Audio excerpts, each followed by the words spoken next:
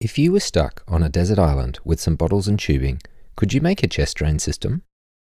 If there was an unexplainable suction outlet, do you know when to connect a chest drain to suction? My name is Ken Hoffman. I'm an intensivist at the Alfred Hospital in Melbourne. In this video, we will be discussing how a 3-chamber chest drain system works and when a chest drain should be connected to suction. This video is supported by the Australian and New Zealand Intensive Care Foundation. There is a link to their website in the description below. Chest drains are inserted when there is air or fluid in the pleural space that needs to be drained. The simplest form of chest drain is a single-chamber chest drain with an underwater seal. This type of drain is used when there is a pneumothorax to allow air in the pleural space to leave, whilst preventing air from going back into the pleural space during inspiration.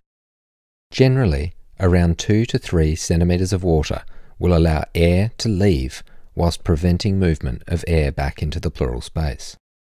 A major benefit of an underwater seal is that there is visual confirmation when there is air leaving the pleural space in the form of bubbles.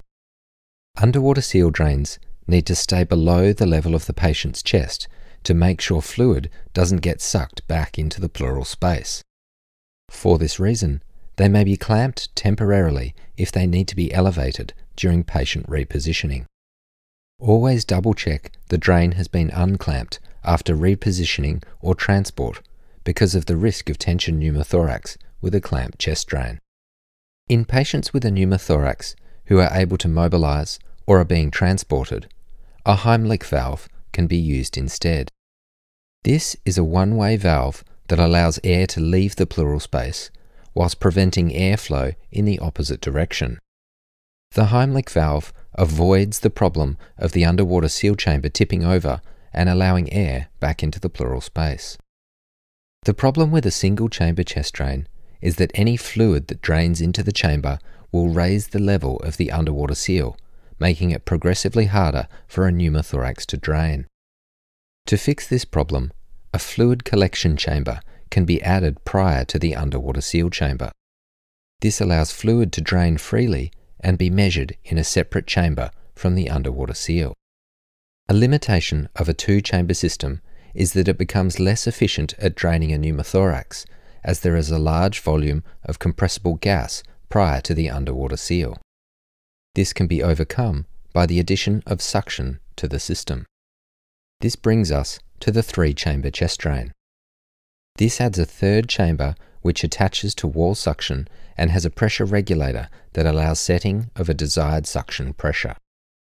This system allows drainage of pleural fluid and efficient drainage of a pneumothorax with an adjustable level of suction. Modern 3-chamber drainage systems have replaced the 3rd underwater suction chamber with a dry suction chamber and bellows. The suction pressure comes set at -20 centimetres of water and can be changed from -10 to -40 centimetres of water. Movement of the bellows with negative pressure confirms that the suction system is working. Whilst a dry suction chamber is safer, the chest drain system still needs to stay upright due to the fluid in the underwater seal chamber. If the suction is turned off, the suction tubing should be removed from the chest drain system. Otherwise, the system is closed and won't allow drainage of air from the pleural space. Additional features of a modern chest drain system include a higher positive pressure release valve in case of tension pneumothorax, and a manual negative pressure vent when changing from a high level of suction to a lower level of suction. When documenting chest drains, we should record if they swing or bubble.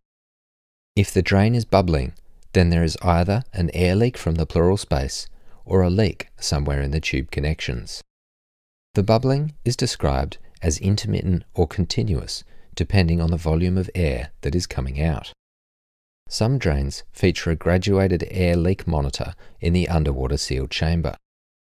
This allows a numerical value to be assigned based on the severity of air leak from 1 to 5.